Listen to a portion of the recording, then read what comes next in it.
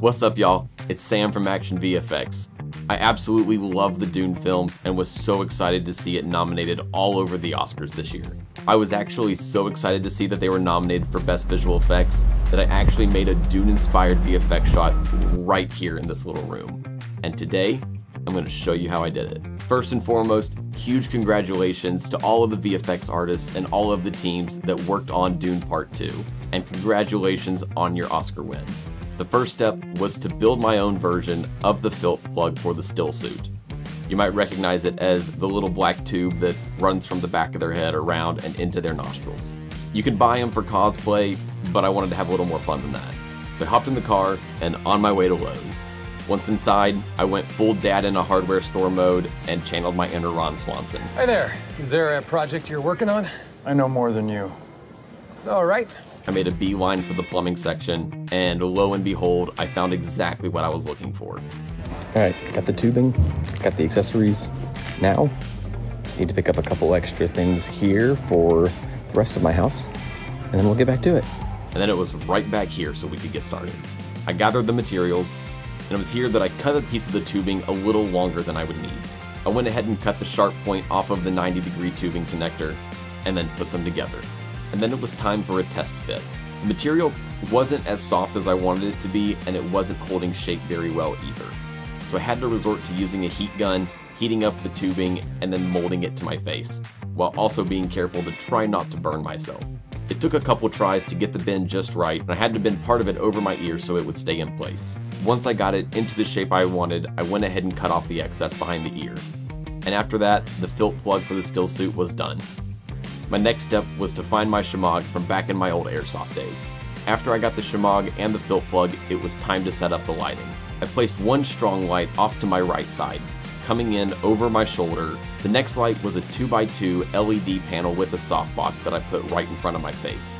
This was to mimic the sand illuminating my face from the sunlight behind me. I set up two tube lights behind me to light up the green screen.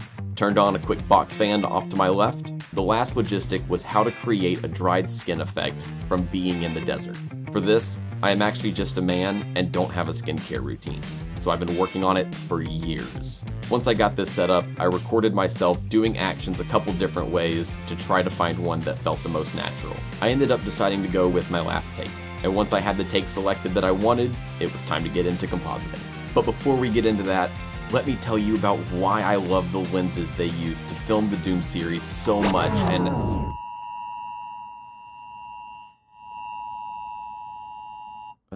that's weird. It says there's a giant metal orb heading for Earth. Every great VFX shot starts with a vision, but making it real, that's where ActionVFX comes in. Whether you're crafting a blockbuster, passion project, or anything in between, getting high-quality VFX assets should not be complicated. That's why we built the biggest and best library of professional, ready-to-use VFX assets, so you can focus on creating and not compromising. No time for custom simulations, no problem. Our assets are designed for seamless integration into any workflow. Drag, drop, composite, done. Fire, rain, debris, whatever you need, it's here. And you can make effects like this in no time at all. It's far more efficient on your budget than waiting for a simulation to render or waiting for an actual comet. Now with options to subscribe or buy outright, you have the freedom to get the effects in your way. ActionVFX is Hollywood quality made simple. I hope that comet comes in soon because this curtain is getting hot. The first thing we're going to do is pre-compose this scene. This footage was shot in 6K and we don't really want to be applying the effects to 6K footage. So we're going to pre-compose it so After Effects treats it like 2K footage. Next, we're going to key out the footage and remove the green screen background. To do this, we're going to use the Key Light plugin, and we're going to sample a darker area of the green screen. From here, we want to check our alpha, so we're going to select that, and then we're going to adjust our alpha contrast until most of our alpha is solid. Thankfully, the background will also be a little tan, so this doesn't have to be perfect. We'll go back to our RGB preview and enable spill suppression. From here, let's mask out the C-stand, and then we'll drag in our background plate. Resize it and position it to where it needs to be for perspective. And as you can see, the highlights of the subject are on the left side, while the highlights of the background are on the right side. So to fix this, we're going to right click on it, go over to transform, and then we're going to do flip horizontal. And now let's begin adding our dust in the background. we're actually going to go ahead and use our Blizzard Snow assets from ActionVFX.com. These do a really good job when you composite them properly of looking like an actual sandstorm. So we're going to go ahead and drag those in, and we're going to convert them over into Rec 709. We are doing this tutorial in an ACES workflow. If you're not familiar with ACES, check out this video that we made for you here to get you started. From here, we're going to start with our midground dust, so we're going to drag in this asset. And as you can see, our snow is actually moving in the wrong direction based upon the wind of the footage we just shot. So what we're going to do is we're going to flip that horizontal as well. And then we're going to go over and apply an unmolt effect. What this does is it removes the black background. Next, we're going to put this behind the subject and position it and do a quick little playthrough for funsies. We're going to apply a tint effect to color the snow so it looks more like sand. So we're going to choose a kind of orangey-ish color and go about halfway on the saturation. Next, we're going to add a curves to go ahead and darken the snow, but it's kind of disappearing. So what we're going to do is we're going to duplicate this curves and we're going to bring it above our unmolt so that we can increase the brightness to thicken our alpha output. We're going to get it just to where colors are not flattening. And we're going to bring our exposure back up a little bit, and then we're going to go ahead and duplicate the layer. Let's offset the time so they don't look perfectly overlapped. Next, let's grab our other Blizzard Snow asset. This one will look better along the horizon. So what we're going to do is copy and paste the effects from our other Blizzard Snow assets directly onto this one. We'll position that to where it's just riding the horizon there. Forgot to flip this one horizontally, so we'll go ahead and do that. And do a quick little preview. And as you can see from our preview, this is coming along very nicely. We're going to want to speed up the snow just a little bit. So we're going to set the time stretch of all three to 80. And we'll do another preview to check the speed. And beautiful. That's what we're looking for right there. But now we're losing some of the dunes within the background because of how thick our snow assets are. So we're going to duplicate the background, bring it up over top of our snow assets, mask out the bottom, and feather it until we get the result we want. Next, let's bring some more snow over top of the new background we just added to blend it all together better. And we're going to scale these up a bit. To add a little bit more depth to our scene, we're going to play around with some of the color, setting different ones between reds and oranges. This will make our shot feel a lot more dynamic. We're going to duplicate that again, offset the time, adjust the position, and we're going to change the color again to a more tannish tone. And so far, this is looking really good. Our sandstorm is coming together very nicely. The problem is we're losing the dunes again in the background. So we're going to go ahead and add a curves effect and increase the blacks within this layer. This will help to bring the shaping and the shadows of the dune out better. We're going to apply this to both our foreground and our background plates. And now we have a lot more definition within our background. We're going to add a little bit more variety to the sand by adjusting the curves and the colors of some of these layers just to get them a little bit more realistic looking within our scene. So for some of them, we're going to make them darker, and on some of them, we're going to make them lighter. This helps to really layer the dust in and give it a really dynamic feel. We're going to continue to adjust these until we get a background result that we're pretty happy with. Similar to how we use the Blizzard Snow as dust, leave a comment down below telling us what assets you've repurposed into something different entirely. I love hearing all of the creativity, and maybe you can give other users that are watching this some creative inspiration as well. Now we're going to add in the spices. For these, we're going to use an ActionVFX asset from our dust particles collection. We want something that moves quickly, so we're going to choose Heavy Dust Particles 1. We'll go ahead and reposition it and scale it down to where we want it. Next, we're going to add a curves effect, and we're going to increase the contrast of the dust particles so they're not quite so thick. Then we're going to unmolt it.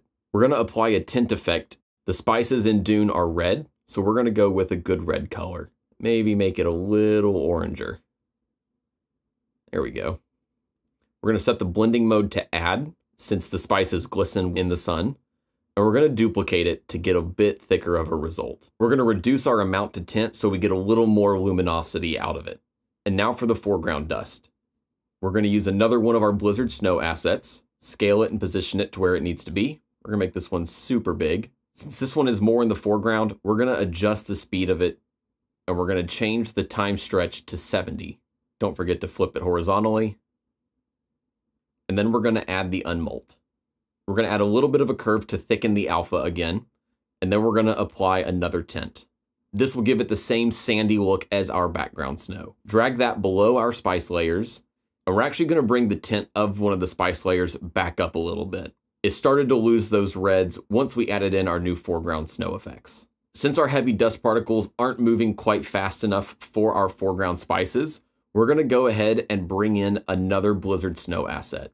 We're gonna apply the interpretation to set this clip to Rec 709. Next, we wanna get rid of some of that background snow. So we're gonna add a curve. We're gonna increase the highlights and decrease the blacks.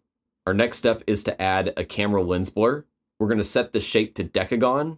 And to mimic the anamorphics that Dune was filmed with, we're gonna set the aspect ratio of our blur to 0.5. From here, we're gonna increase the blur, and then we're gonna go back to our curve, and we're gonna adjust that contrast again, just to reduce the number of snowflakes. We're gonna add a tint, set it to red, then we're gonna set our blending mode to add. So we're gonna go ahead and duplicate that layer so we can see those new spices a little bit better. Now that we've gotten a lot of our dust composited, now we need to work on the eyes. In the Dune series, the spices make people's eyes turn blue, so that's what we're gonna do here. The first step is to isolate your subject key. To get the motion tracking, I opened up the tracker window and selected a section off to the left side of my eye. This part will be best since it won't have a reflection in it. Unfortunately, this track didn't really work going backwards, but it works great going forwards from about the halfway point. Once you've gotten the tracker tracking data, go ahead and create a new null layer. We're gonna set this as our target for the motion track data.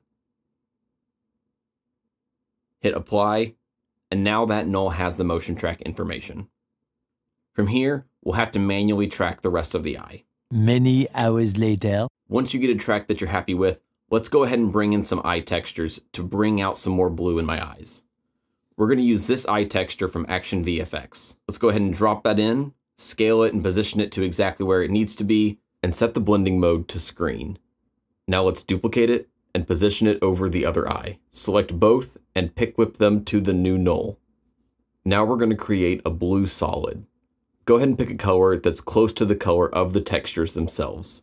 Move the layer below the eye textures, and then duplicate the subject key layer, then select the subject key layer, the null, the solid, and both eye textures and pre-comp them together.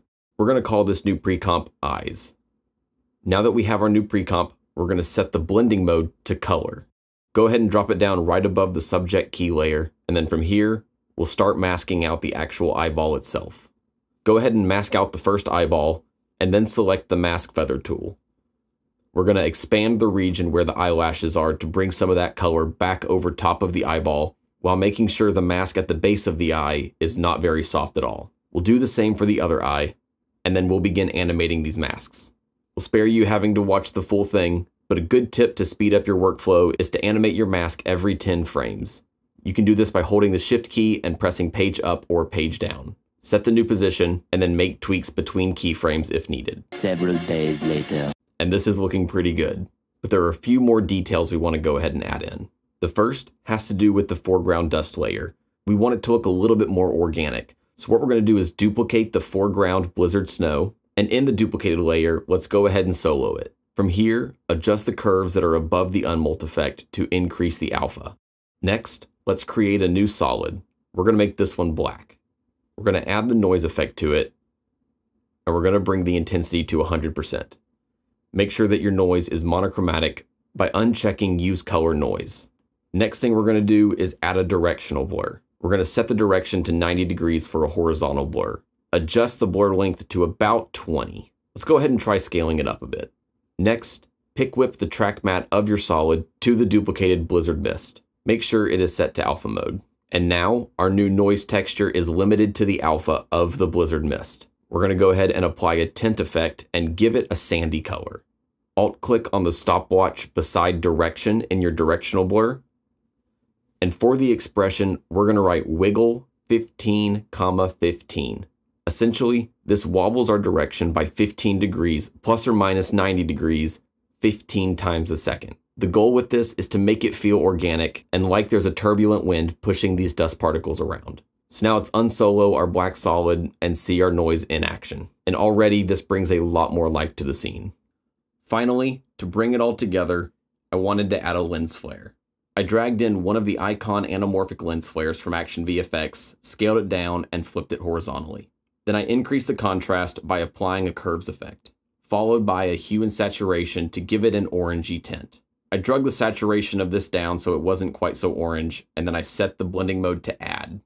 To really make it feel like this lens flare was in a sandstorm, I added an expression to the opacity. Wiggle 25, 24. This does a very similar thing as the rotation of the directional blur, but it increases or decreases the opacity by 25, 24 times a second, essentially making it seem as though dust was flying in front of this lens flare and causing it to darken and brighten as that happened. I added a quick camera shake from Red Giant and went into DaVinci Resolve. From here, I did all of my color grading, and this is the final result.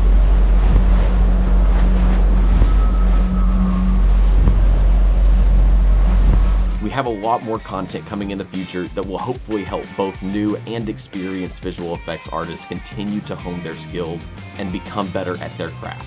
Be sure to check out our website, actionvfx.com. Our goal at ActionVFX is to empower you as a visual effects artist to become the best you absolutely can be. So with that, that's all that we have for you today. Thank you so much for watching, and go make something really cool. If you watch this video and you use any of these tips and tricks and then you win an Oscar, you have to give ActionVFX a shout out when you go to accept your Academy Award.